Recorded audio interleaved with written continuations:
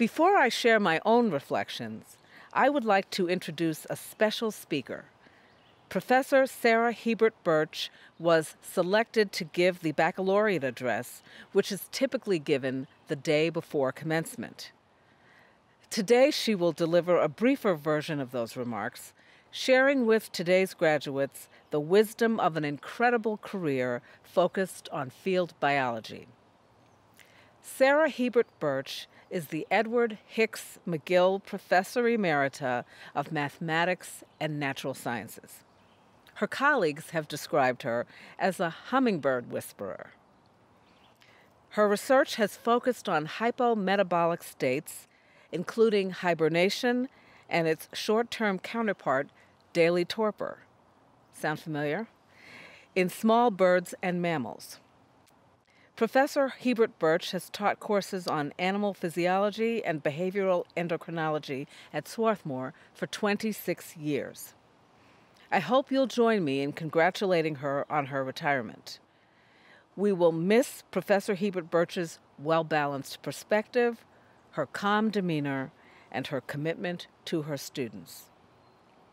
Professor Hiebert Burch will now offer her remarks from San Juan Island, Washington, where she has been sheltering in place.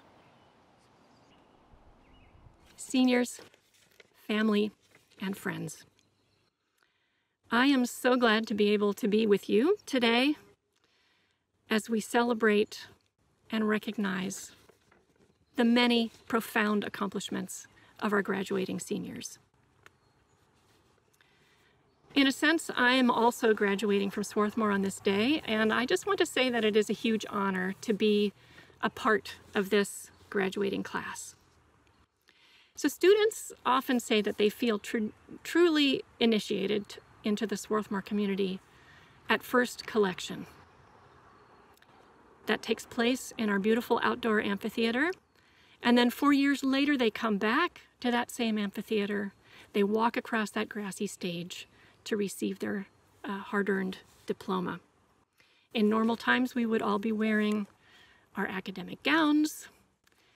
Students would be struggling with what I consider to be the most diabolical piece of academic regalia, the mortarboard, trying to keep it from slipping just long enough to get a decent photo, because you know that photo is going to be on display.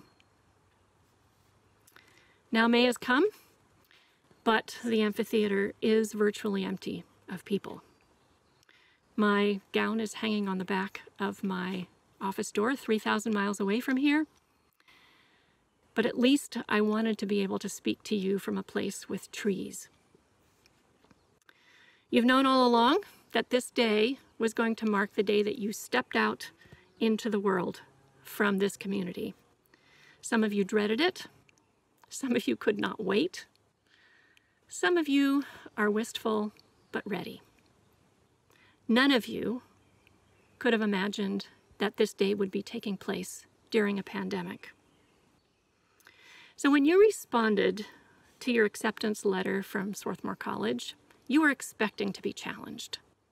You were expecting to be surrounded by other students who were as eager to learn as you, and you were expected to be supported by faculty as you learned how to solve that kind of problem, how to write that lab report, how to wrestle the information that you needed from that database, how to weave emotion into that painting, how to breathe wind and magic into Shakespeare's The Tempest. And then, with very little warning, that world, at least the way you had experienced it, evaporated. And it has not been easy in so many ways. It was hard to find a quiet place to work, to study, to write without interruption. It was hard to feel motivated. How important is my thesis right now, when my city is being ravaged by a pandemic? It was hard not to feel anxious. What will my professor think of me if I can't do my best work right now? It was hard to feel connected. Some of you were sheltering not too far from campus, And yet it might as well have been 1,000 miles away because you couldn't leave your house or your apartment. Others of you are half a world away, trying to feel connected to the community that you left behind. It was hard to work. Some of you were caring for family members who had fallen ill with COVID-19. Some of you fell ill yourselves. Some of you were doing both of those things at the same time that you were trying to complete your class assignments. And some of you lost loved ones and didn't realize that you would not have the chance to say goodbye. So many of the things that take place during spring semester didn't happen. The dance concerts, the awards banquets, the poster sessions, the senior recitals, shows at the List Gallery and the Katau Art Gallery, research talks, the Strawberry Festival, Artini. But perhaps the hardest thing of all was not having had the chance to say goodbye to all the people at Swarthmore who made your life so rich. And there are so many people on this campus who also wanted to wish you well in person before you graduated. Not just your teachers, your professors, your lab and language instructors, your athletic, drama, and music coaches, but also the people in your department office, the people who made your meals and served them to you at Sharples, the ITS people, the only people who can figure out how to get your device to log into EduRoam, the deans, religious advisors. There are so many I could not name them all.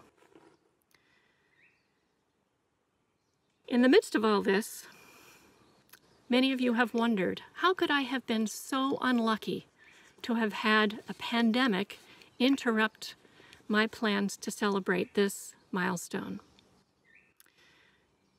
For some perspective on that, I'd like to read you some words spoken by C.S. Lewis to Oxford students in 1939 when Europe was on the brink of World War II. I'm going to substitute the word pandemic for war. The pandemic creates no absolutely new situation. It simply aggravates the permanent human situation so that we can no longer ignore it. Human life has always been lived on the edge of a precipice. We are mistaken when we compare pandemic with normal life. Life has never been normal. Even those periods which we think most tranquil turn out on closer inspection to be full of cries, alarms, difficulties, emergencies. So in these uncertain times, a phrase that you have heard more times than you care to count in the last few months, what is it that you can be sure of? The thing that you can be sure of is the next good thing that you will do. And by doing that thing, you will create the future.